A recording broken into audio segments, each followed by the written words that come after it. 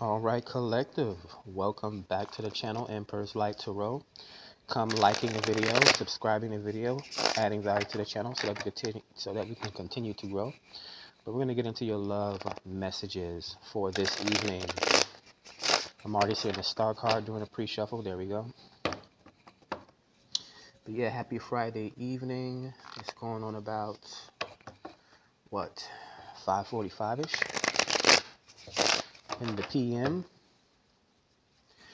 We're going to see what's currently surrounding you in love and romance at this time. What you need to know in regards to the matters of the heart. Let's see.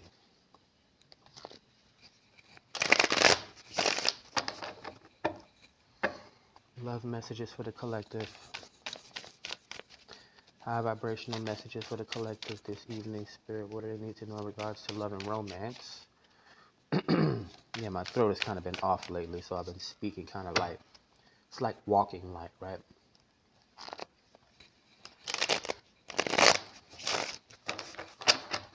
So my voice sounds really relaxed.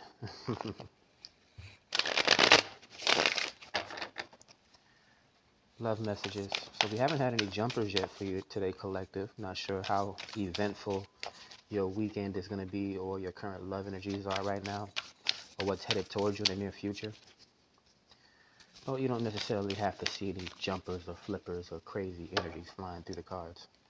Let's see. Got the Queen of Wands, I believe that is. Yep. The Queen of Wands grounding your reading. So this is your confidence. This is the energy that you have. This is your attractiveness and your creativity. You may be a content creator or some sort of an influencer. And this could be the energy that you're attracting at this time as well. The Eight of Pentacles. Do you work on the weekend? You could have a very consistent or persistent person headed towards you, a hard worker. The Five of Cups, recently experiencing some sort of a loss or sadness or grief, emotional change even. This could be also someone working hard towards some sort of a breakthrough in emotional and, their feelings or whatever the case may be. Okay. Guarded energy, yeah. Noted or taken, especially if there's been some sort of a recent hiccup in the emotions. It could be discipline, the Seven of Wands. Judgment, the Earth Angel. Scorpio energy, so an action needed to be taken. Very powerful energy. You could have a motivational speaker headed towards you. A whistleblower. A Queen of Pentacles, someone very financially stable or well off, right? Confident. A mother or wife. The Wheel of Fortune clarifies the Eight of Pentacles, a viral moment, an app. This is luck, karma, fate, and destiny. Wish fulfillment for some, right? If it comes out on top of the Eight of Pentacles, that means you're building towards, you're getting an upgrade in your finances as long as you're being consistent, right? You get in what you put out. The laws of attraction. Alchemy. 333 showing up. Yeah, so you're currently creating something, or something's being created for you by the universe. Since these are love readings, this could be perhaps love, marriage. Let's clarify this Five of Cups. The Magician comes in, the master manifestor or manipulator. The Magician can do all things, right? Free will. This would be that alchemist. This would be you grounding your thoughts, right? Spirit or your desires or the things that you think about, turning them into reality, right? That's the ultimate human manifestation. Anything we can think of or dream of, we can turn it into reality, right? Whether it's something intangible like love or something actually tangible like world networks and the systems and the internet and all these big buildings that we have around us, right? You think they just dropped out of the sky or just appeared out of nowhere? Nope, they were created by magicians, architects, and creatives and things like that. Four of Pentacles comes out on top of the Seven of Wands. Very guarded, very grounded energy. Someone could be working on their health. That's a message for some of you guys. Okay, Judgment, the Earth Angel. The Queen of Pentacles would be a doctor or a nurse or some sort of an attendant, administrative or something like that. clarify the Judgment. 8 of Pentacles. Yeah, the universe is urging you to either fast, go through some sort of a cleanse, or walk away from a situation that doesn't benefit you anymore. Could be something emotional, or it could be some sort of an addiction like drinking, sex, or alcohol. Some of you guys may even be addicted to ridiculous things like cell phone technology, TikTok, whatever the case may be. At this time, yeah, before a tower hits or a death cycle hits, you definitely want to detox from things you know that are not serving your mental, emotional, physical, financial, or spiritual health. Let's clarify the Queen of Pentacles. Some of you guys if you're already in a relationship, you need to pay more attention to your feminine energy, whether that's your own internal feminine energy, or you have a partner. Men, if you have a partner, you have to pay more attention to your woman, right? Even your women, if you're a woman watching this, you need to pay more attention to your dude's feminine nature, right? If you're gonna, it should go without saying. If you're gonna buy yourself something to eat, buy your dude something to eat too. 7 of Cups. Intuition. Queen of Pentacles has several options here, or is viewed as having several options. We could be dealing with an entrepreneur, some sort of a clairvoyant or psychic. Deals with a lot of people. The energy or their talent would be like mine, being able to heal a bunch of people at once. So, yeah.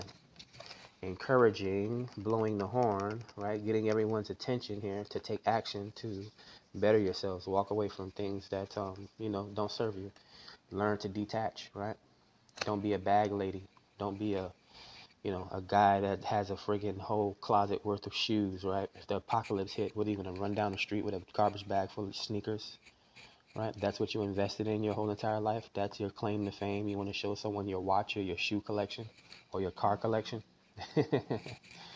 Yeah, we can put all that stuff in one big trash pile on top of your funeral or your grave site when you die, right?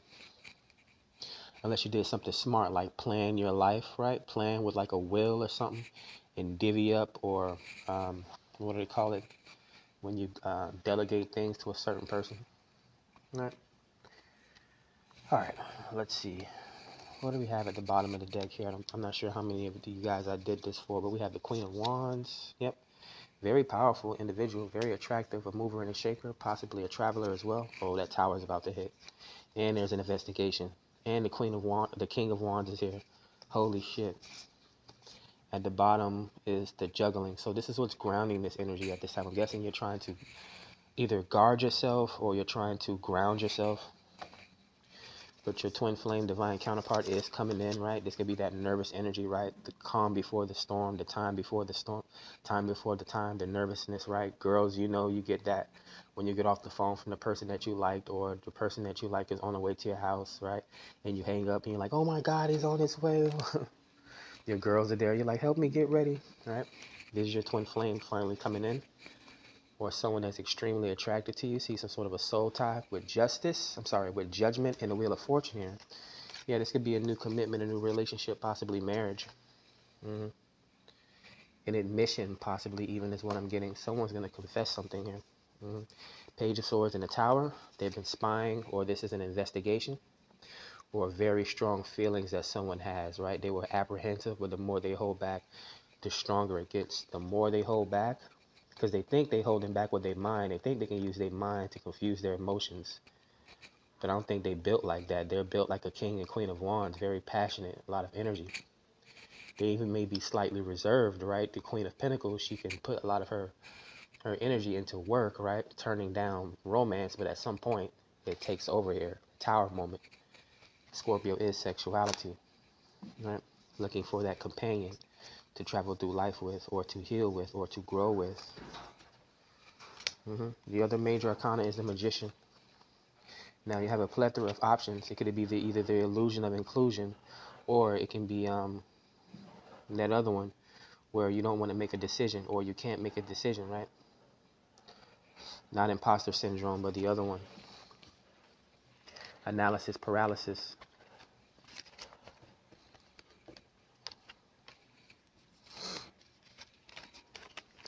I'll pull a break deck message here to close out your reading today, collective. Very interesting readings. You guys actually had divine counterparts show through the reading, and the King and Queen of Wands. So your person is super attractive. They're headed towards you. Could be a deep conversation, or again some sort of an admittance of like attraction on different levels, whether it's like hobbies or something like that, adventuring or something quirky about you guys, right? Your quirks on what make you special. So the break deck message is the Chariot. Yep, they're coming towards you. Yep, but this Ace of Cups, possibly a water sign or a Cancer sign. It's probably a Cancer, but it could be any of the water signs. Yeah, fire sign energy, right? King of Wands or Queen of Wands energy. They're very, again, confident, very persistent. They have a lot of willpower. They know how to draw in certain things. They may be in pursuit of you at this time, wanting to bring this Ace of Cups, show you or tell you how they truly feel about you. There could be some sort of a psychic or energetic link, right? A strong romantic connection, aka love makes you do crazy things, right? They may have saw you and instantly fell in love with you, or this could be you. You instantly met this person and was attracted to this person. Their intelligence or their beauty or their quirky, strange nature. Oh wait, you have 2 jumpers, or 3. My. 6 of Pentacles, Page of Swords, and Judgment. Reciprocation.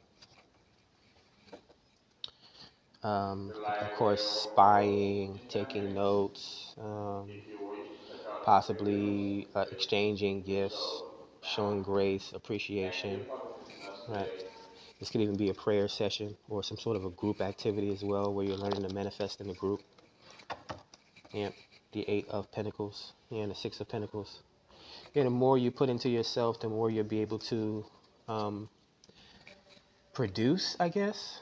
It's almost like getting good sleep. You get energized and be able to do more work.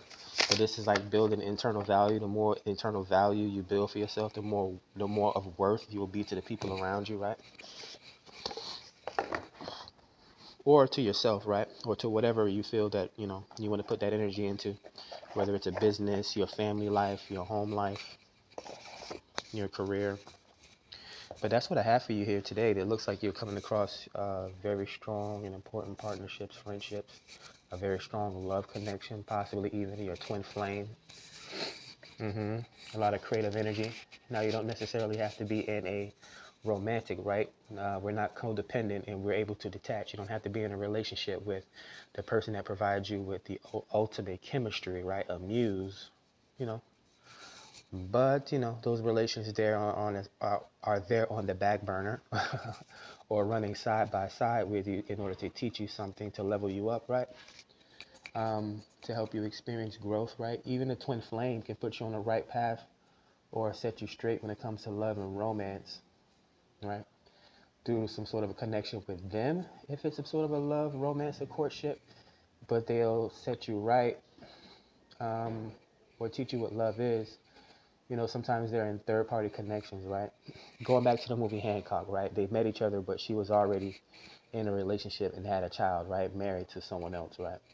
Through the love connection that she had with him and remembering that relationship she had with him, toward the end, she was able to go back to her regular, mundane 3D relationship and live out a regular life, which is what she wanted, right? She didn't want to be, you know, a shaman or whatever the case may be. She wanted to be a regular person.